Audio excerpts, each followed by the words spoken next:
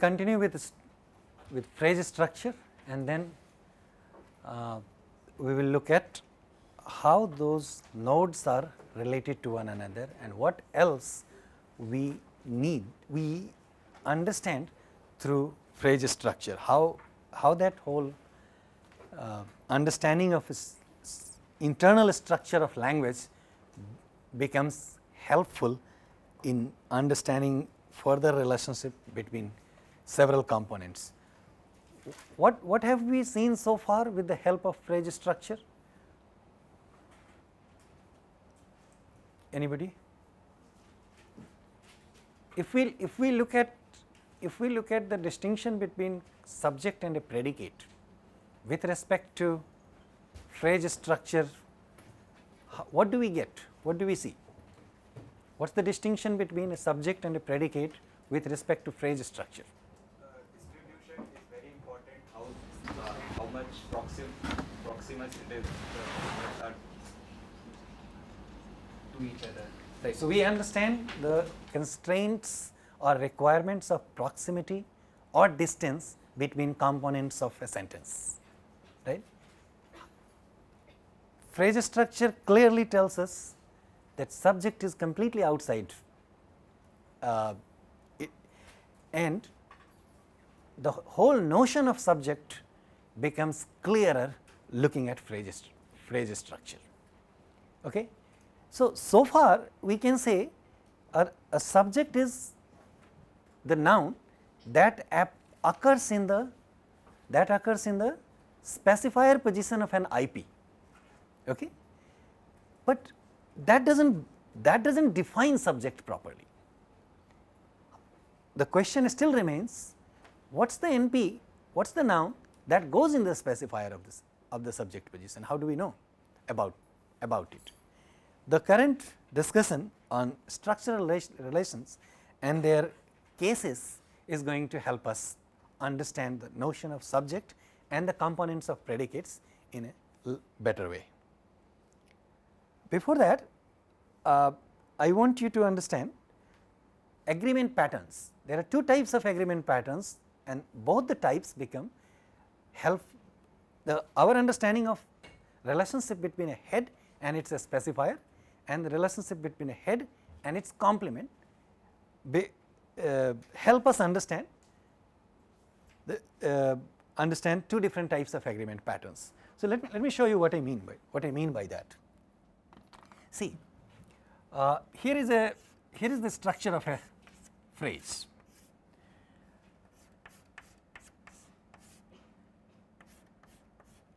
By now we have seen that this is the head position, right? This is in a specifier position and this is a complement position.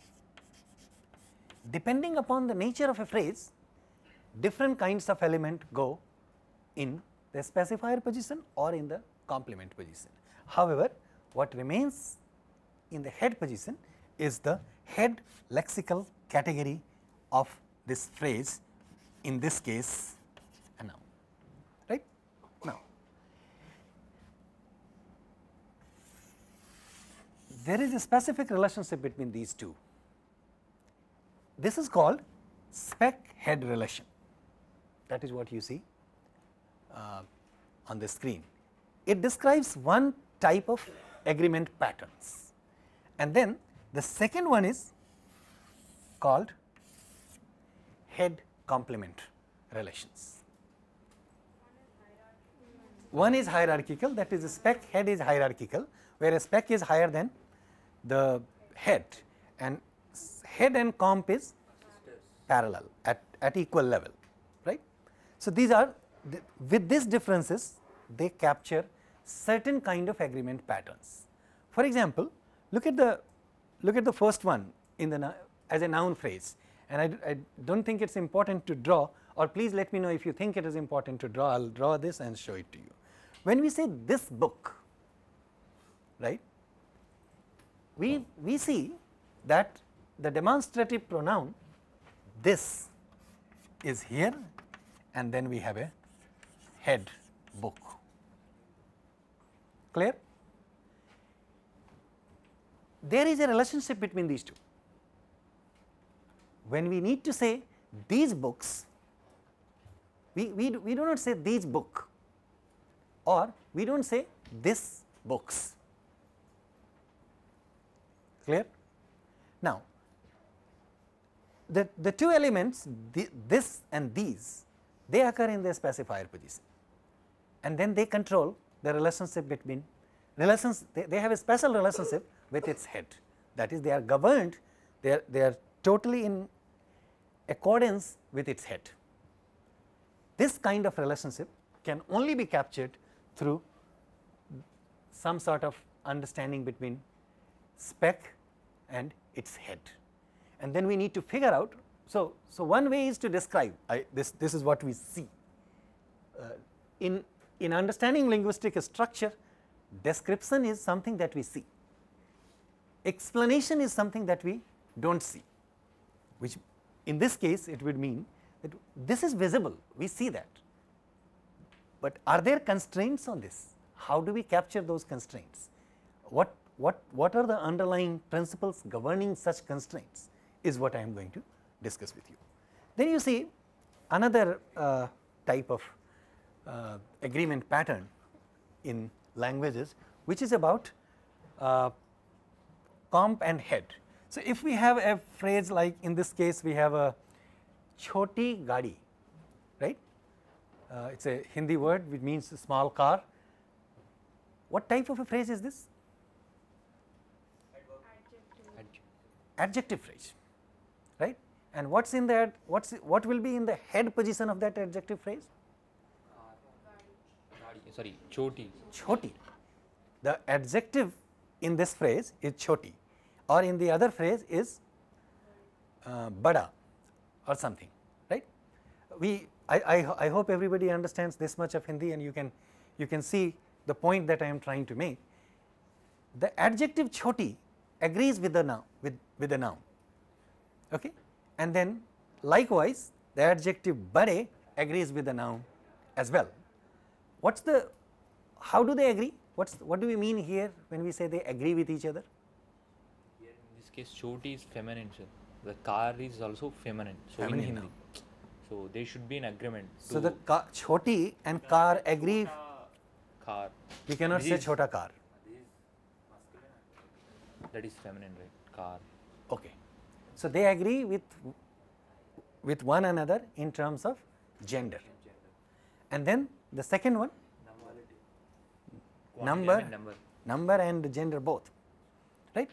So this kind of agreement, if you see, we have a head position and a comp position. Okay, so this agreement is called head and complement relationship, right. Because both are at different levels, one is hierarchical and the other is not, there has to be something going on in how these agreements are maintained, okay.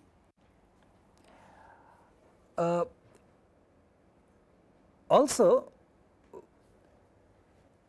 one of the differences that I want to draw your attention to is when we say this book about linguistics, that is when a specifier is in agreement with its head, right. It is in agreement with the head, but then at the same time a specifier is related to the entire phrase, that is the rest of the phrase is in domain of that specifier. However, with the complement head relationship, only head makes sure that the complement and the relationship that is agreement with the comp is taken care of, and then it does not spill over other kinds of elements. Okay? All right. So this is one. These are the two patterns that I wanted you to keep in mind before we discuss more things. Now, there are a couple of terms that I want you to know before we talk about more terms. The first is dominance. Okay. What do you see here? The definition of dominance. Can somebody read this? loudly. Node A dominates node B when only if A is higher up in the tree than B, and if there is a line tracing A to B going downward. Okay. So, you understand this definition? Node A dominates node B if and only if these two conditions meet, right. Now, given that definition, what are the nodes which are dominating nodes in this phrase, the small one? Specifier dominates what? Noun and complement both. No, N dash dominates N and complement. no, it does not. It's higher up, sir. In the tree it is higher, right? It dominates only book. Look at this, look at the definition and the structure carefully. I understand that the word dominance is not a difficult thing to understand, but still I am putting up this definition and structure both for you to see there is a reason behind this. Noun phrase dominates spec. Noun phrase, this node dominates this one. Does it dominate this one too? How about these ones? Does this one dominate this? There is a line joining. There is a line joining them. So, NP being the highest node dominates everything else, because there is a line joining everything. Even this one is dominated by NP. Of course, there are other elements dominating them. So, the way we describe this is NP is going to be dominating spec and N bar, and it is also going to be dominating N and its complement. However, N bar is, if we are talking about nodes dominating N, are you with me? Nodes dominating N, what are the nodes that are dominating N? N bar and NP. So, is it's fair only that we say NP dominates N, however, N bar immediately dominates N. So can we say that specifier will not dominate N? Yes, that's one of the things we want to capture through this definition of dominance. Clear? Spec does not dominate N bar or N, and it is more than obvious that N does not dominate a spec at all. That is even intuitive, but so being higher up in the structure or a structural hierarchy means that the node that is lower is not going to be dominating the other, and there is a meaning of there is a meaning associated with this dominance. When a node dominates the other one, the generic or intuitive meaning is that everything else is in the scope of that node. Okay? Everything else is under influence of that node. I am using generic terminology before I reach to the technical ones. Okay? However, they do not work the other way around. Okay? If we are looking at a flat structure of a sentence, and if I just write to you this book of linguistics, it is hard to explain how this and book are in hierarchical relationships, how this takes both book and linguistics, book and of linguistics in its scope. Okay? So, hierarchical structure describing relationship between different nodes and different components help us understand these things. Now, precedence should be simple again.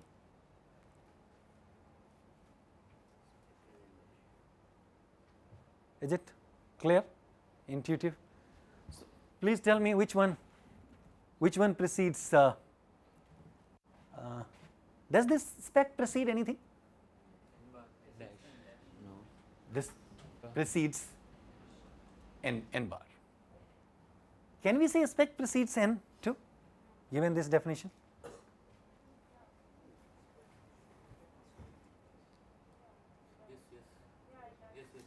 It does. clearly if we are talking about a spec, let us say A and this is B, right. A is to the left of B and A does not dominate B and B does not dominate A at all. Therefore, A precedes B. Okay. And a clear canonical example of precedence is this one. None of the two, A and B, dominate each other and A is on the other side, on the left side of B. Any difficulty? So complement is also preceded by specifier. Spec precedes comp. Can we say that? Tell me. Now, yes. Spec precedes all the other elements. Spec precedes all the elements. Yes. Except Spec except NP. Yes. Which is the relationship between a spec of a phrase and the phrase itself cannot be of precedence. It has to be defined only with dominance. Whereas, go ahead. Relation is not dominance, then it is precedence, right? No. If the relationship is not of dominance, then it has to be described in terms of precedence. Yes. And now, the whole the terms of dominance and precedence, how are they going to be relevant in capturing further details? Let us look at some of them. But before that, I guess I have something else to tell you, which is now we are getting into an understanding of case, right. It's an abstract term, it's an abstract entity, case. We do not understand much if we just mention case. We understand case relationship better when we describe these things in their structural configurations. And we also see the significance of why we need to understand case relationship among nouns only when we look at a structure. Okay. See, to give you, there could be two types of cases in natural languages. One could be morphological and the other abstract. Does this make sense? Morphological case and abstract case? If they do not, hold on, let us look at the examples and they will make sense. They are simple terms. And I have tried to put the relevant parts in color. When we say John is from Germany, does this word show you any case? Do you realize that there is any case on that? Do you see anything on this? No, right. When we say his coat is big, okay, this word is different, his, okay. Mary is his friend, right. This word Mary, you do not see anything happening to Mary, but you see something happening to his. When I am saying something happening to his, what I mean is it is not he anymore. Okay. He likes her. Can we say Mary is he friend? No. Why not? Why do we need to say Mary is his friend?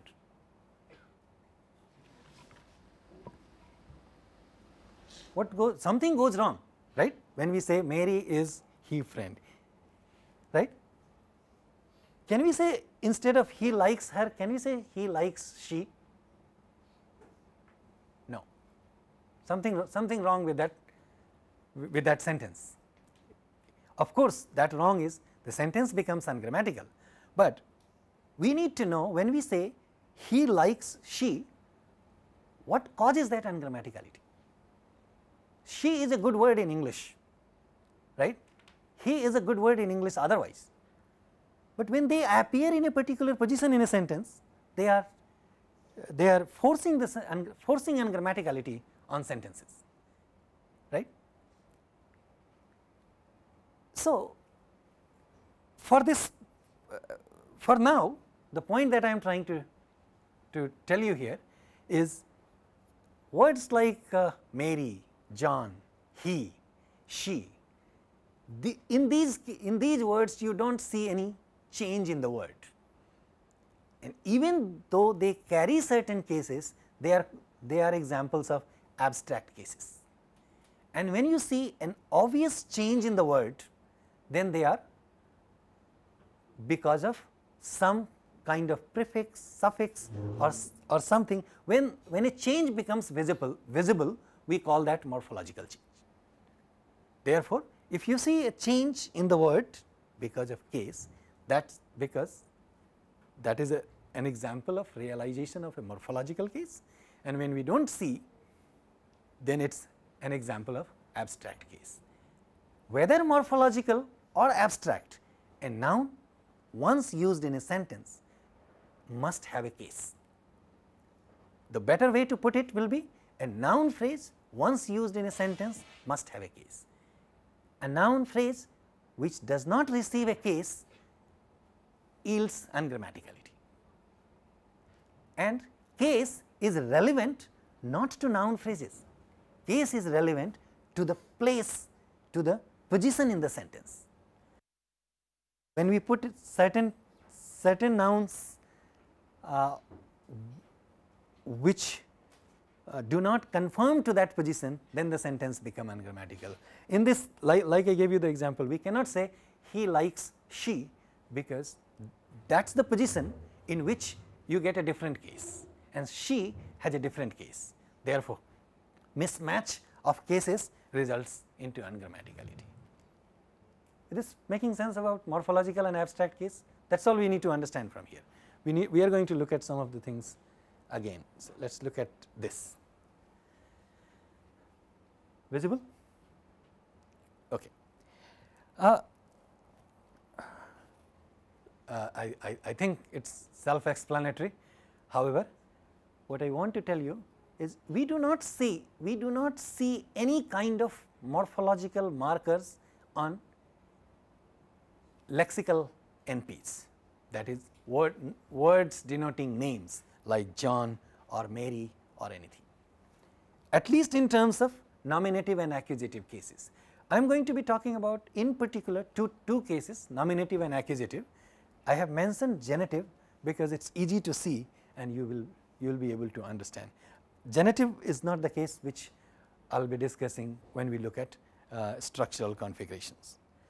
So, and I have also not put first person, second person or anything. When we look at pronominal NPs, then cases become visible and they are more of morphological type. They change the shape of the NP. Morphological cases change the shape of those NPs. So, when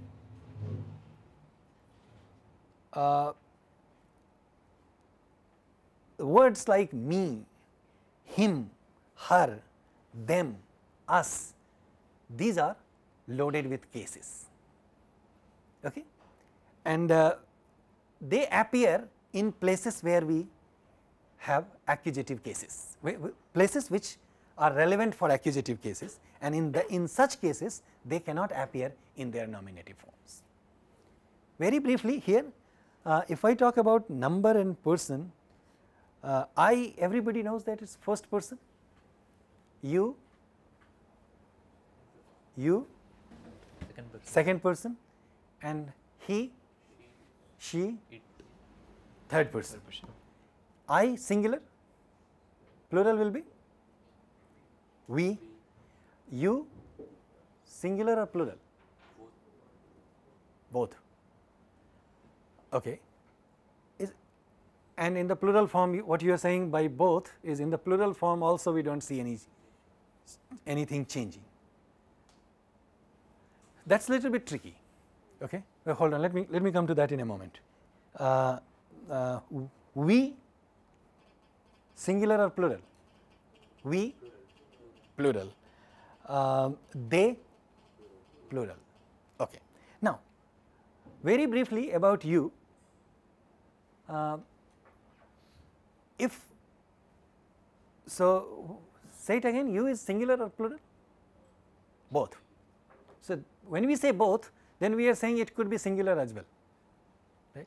Give me an example of a sentence where we use this pronoun you with a singular verb?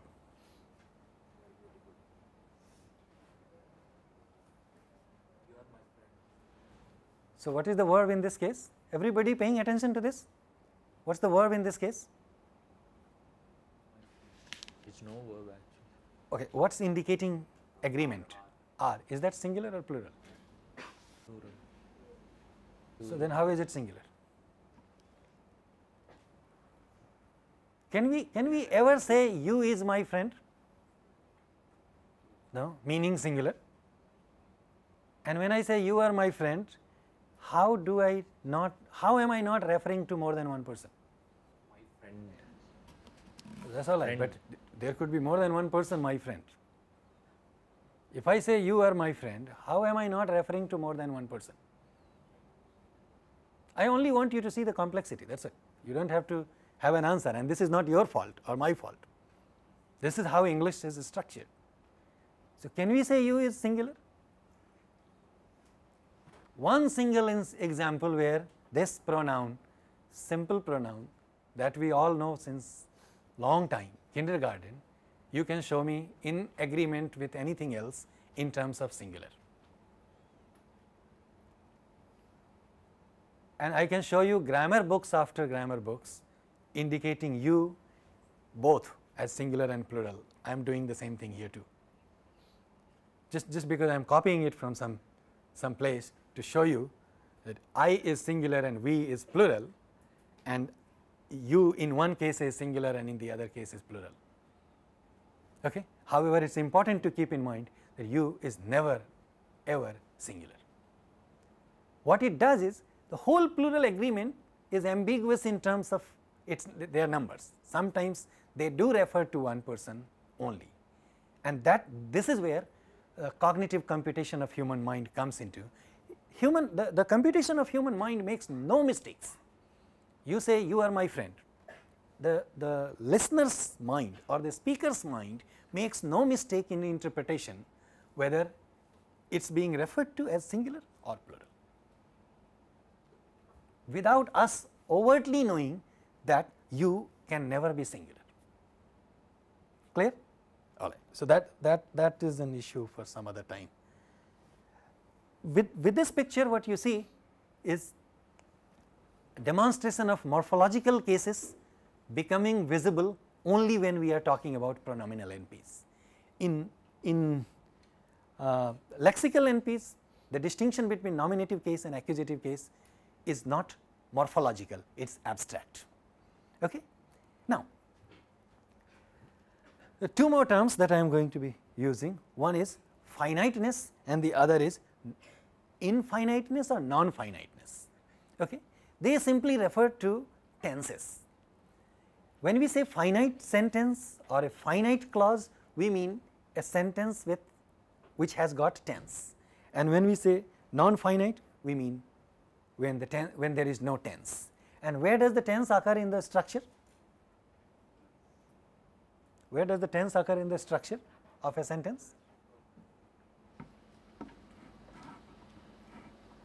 Difficult? If we are talking about a sentence and the structure of a whole sentence, where does the tense occur in that? Where do we put tense? Complement? Okay. Hold on. I want to talk about a very simple sentence again.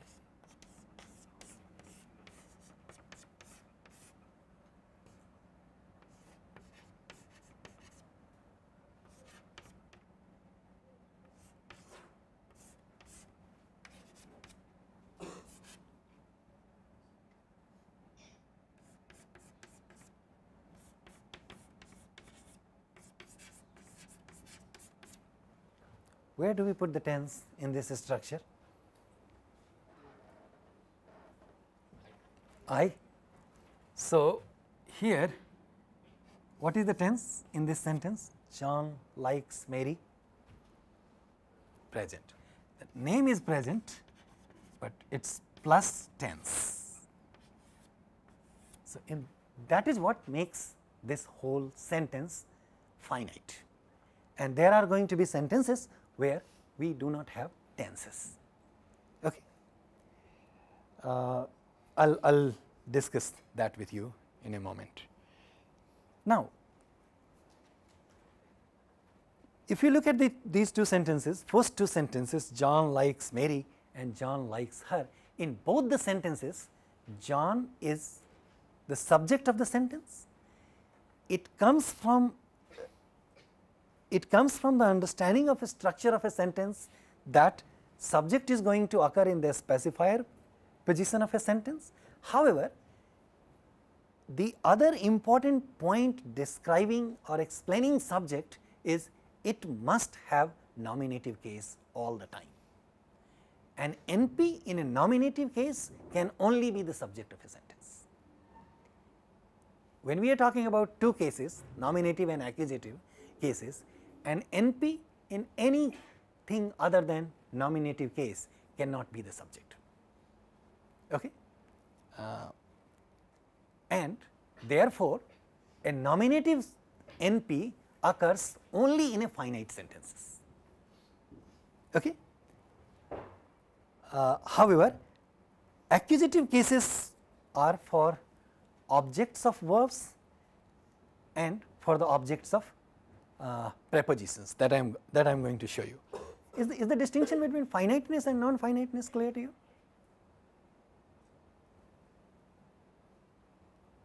People from this side? Okay. Now, I want to talk about one example of finite clause. You see, the example that I have given you here, for him to go to Delhi is not possible. Is the whole sentence is not non-finite. The whole sentence is a finite thing. That is finite clause, a finite sentence. What is the tense in that sentence? For him to go to Delhi is not possible. What is the tense of this sentence? Present. Present tense. How do we know that? Is. Now, for him to go to Delhi, what is that whole chunk of this sentence? What is the role of that whole chunk in this sentence? These are simple sentences. We speak these kinds of sentences every day. Every day we write these sentences every day.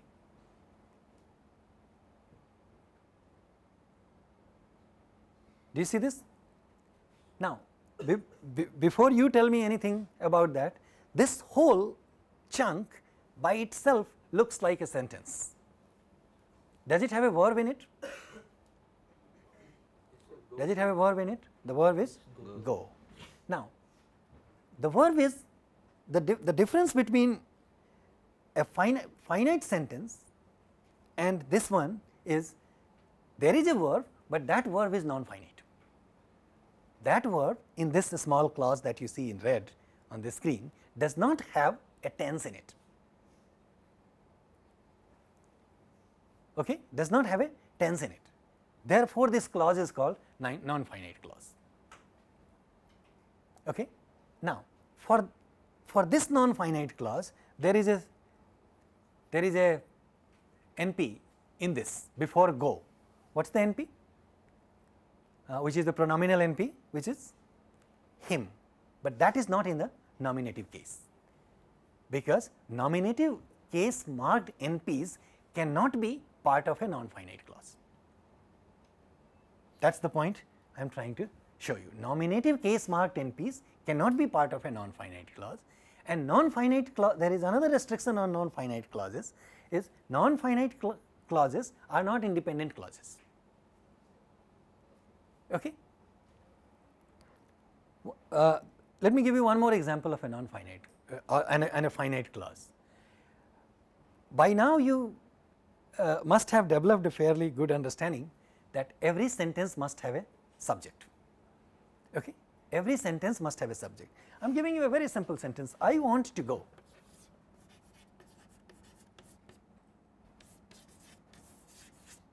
Is this a simple sentence? Right? How many verbs are there in this sentence? How many verbs are there in this sentence? when I look at you, it feels to me like I am asking very complicated questions. Two verbs, they are want and go. Which verb do you think is finite and which is non-finite? Want is finite and to go is non-finite. Now, the moment we are talking about a non-finite clause may not have tense. This is what after all makes it non-finite. But the moment we talk about a clause, it must have a subject. Okay? Do you see any subject here in the sentence? We have a sentence, I want to go. In this sentence, we have a small non-finite clause which is to go. Do you see any subject of that clause? No? I will be the subject of that clause. Think just little bit harder. They are very simple sentences, but actually they are not. So, if we are talking about I being the subject of that non-finite clause, then how is that sentence supposed to sound? Nobody says it that way, but tell me, how is that sentence supposed to sound? I want, that is fine, this is how we say, but if I becomes the subject of the non-finite clause also, then how is that sentence supposed to sound? Which nobody says, but can you say that for me? I want I to go. Get this? I want I to go. Now, what does the second I refer to? Same person. Therefore, this is deleted. Now, look at this. Therefore, this is deleted. An identical item in the sentence gets deleted because languages tend to follow principle of economy. Anything that becomes redundant, language does not tolerate it, which becomes the characteristics of human mind as well, that human mind would not allow redundancies. Okay? Now, however, even though deleted, this empty position remains active. This empty position remains active because like these you can have different sentences. You can have a different subject in that position, right? Can I say I want you to go? I can also say I want him to go, her to go, them to go.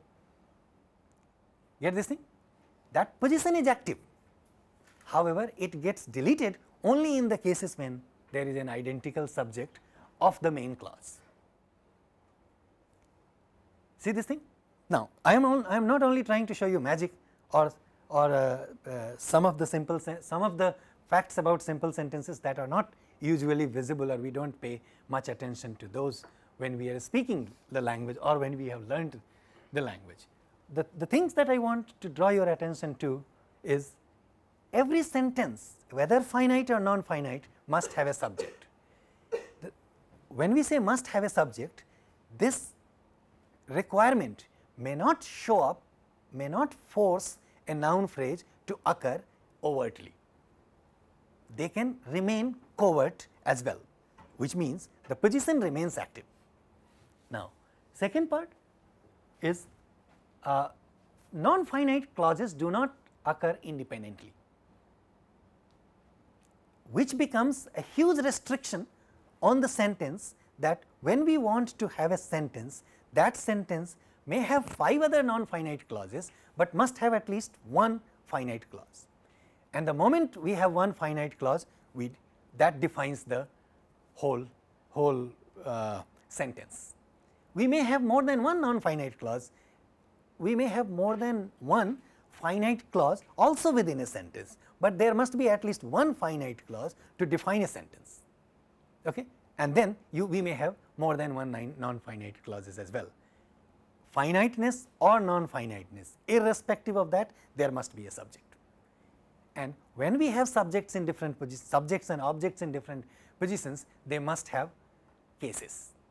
Subjects are always going to have nominative cases, and objects will have accusative case, or some people call the same thing as accusative case or objective case. It really does not change anything. Get it? Now, any questions so far, anything which is not clear from what I have said so far? Clear? Okay. Then let us move to the next thing. Now, we are getting into the areas where we want to know how do these NPs get subjects, get cases. Now, let us look at this first.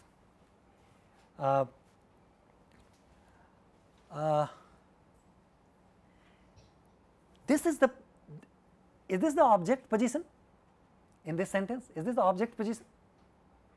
This is an NP which is at the complement position, but what is the relationship of this NP with the verb? This NP is of course the complement of this verb, which is a transitive verb, but this is also the object of this verb. In other words, this is one argument of this verb. This position is accusative position, that is objective position. Now, NPs, when they are independent of this sentence, do not have any cases of their own. Please note this distinction.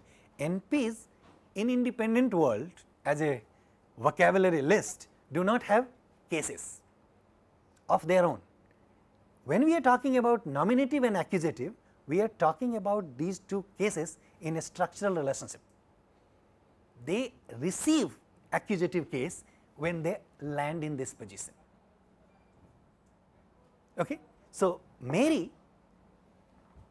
receives accusative case in this position, and in this case, because it is a lexical NP, it is not visible, and therefore, it is an example of an abstract case.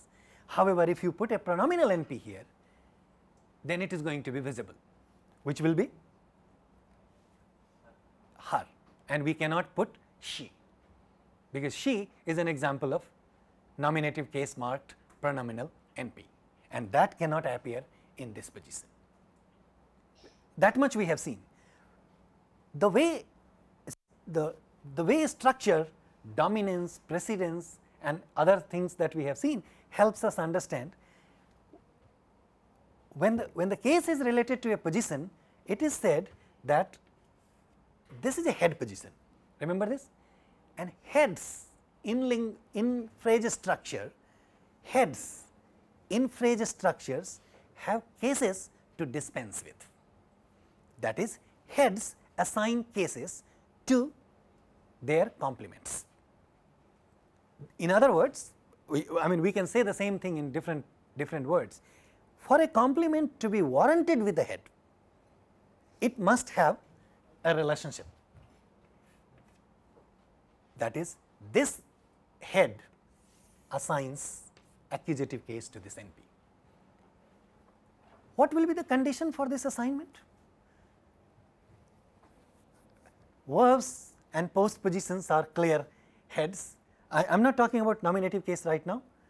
We are running out of time. We will talk about nominative case assignment tomorrow, but I do want to conclude it with the accusative case assignment. There are two things that you will see always. Verbs, okay, let me put it this way.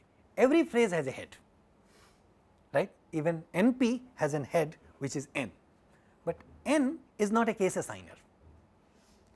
The case assigning heads in phrase structure are V and P, that is verbs and prepositions only, and they are called, because they are heads, because they assign cases, they are also called governors. Okay? It is said that this assignment of accusative case works under the notion of what we know as C command, okay, and which reads as, this is a simple definition of a C command. Can somebody read this for me? A does Okay. and B does not dominate A. And the first branching node dominating A also dominates B. Okay. So in this case, right, what is the, if we are talking about A, this, if we are talking about A and B, right, so does A dominate B? Does B dominate A? No. What is the first branching node dominating both? VP. Okay. This is a simple definition of C command, which means A, we can say A C commands B. Can we say that? A C commands B. This definition has a problem. Node B C commands node A. We can also say that. That's the problem. With this definition, what we, the problem that we get into is B C commands A too. Okay. And why will that be a problem for us? Because if we say A assigns case to B because A C commands B, then we land into difficulty. Why would B not C command? Why would B not assign anything to A because B C commands A too? So this definition has to be a little bit more restrictive. Now, if you look at the notion of government, of course heads are governors, but again we have the similar kind of a problem with this. Get the problem? Understand the problem that it's creating for us? Okay. Now, a more restrictive definition of a C command will be, what are we trying to do before we understand this? When we say more restrictive definition of C command, what are we trying to do? That the governor can only C command B, that is only A should C command B, not B should be in a position to C command A, and that we need to restrict. This, please tell me if this restricts that. Look at this and see if they get restricted.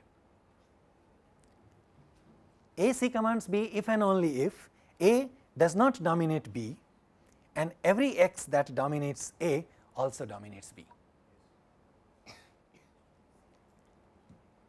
X is where X is the first branching node.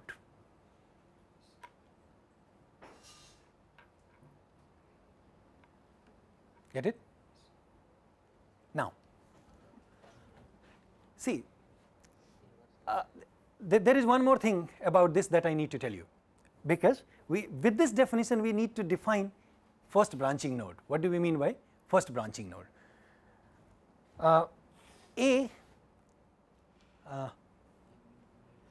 Okay, one more thing we want to restrict is we do not want to say, according to the previous definition that I gave you, this one C commands this two, right? This one C commands this two, but we do not want to say that this assigns case to this or does something to this NP. So we need to define first branching node in terms of a maximal projection, and the examples of maximal projections are NP, VP, PP, right, AP.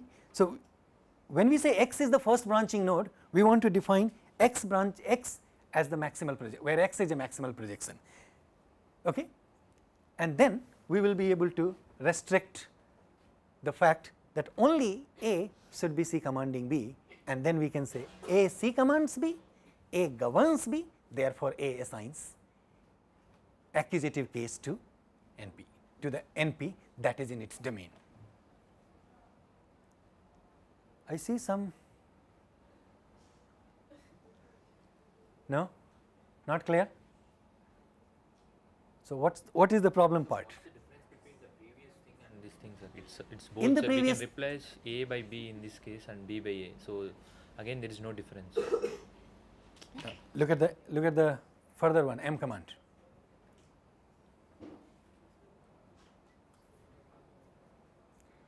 Okay. If it does not show you the difference, let me tell you the idea at least. Okay. This shows the difference. I will talk about this again. Let me show you let me tell you the idea. The main point is we want to devise a mechanism through which we can only the system should only allow A to see command B and not B to see command A. Think about this thing little bit. Do you have an access to books now, right? The PDF copies of the books. Did you get a copy of that? All these things are explained with good examples in great details. Please take a look at this, and I will try to clarify this C command and M command business little bit more when we are talking about assignment of nominative cases to the NP. Hold on, can I get your attention for another 30 seconds? We are saying in this case that V as a governor assigns accusative case to its complement NP, right? What will be the governor? You know now where the subject NP occurs. Subject NP occurs in which position? Subject NP occurs in which position? At position. Spec position of IP. What will assign nominative case? What will be the head that will give nominative case to the spec NP? Spec of IP, okay, is the question that we will discuss, and then you will be able to see the relevance of C command and M command in more details. Let me stop this. Okay, thank you.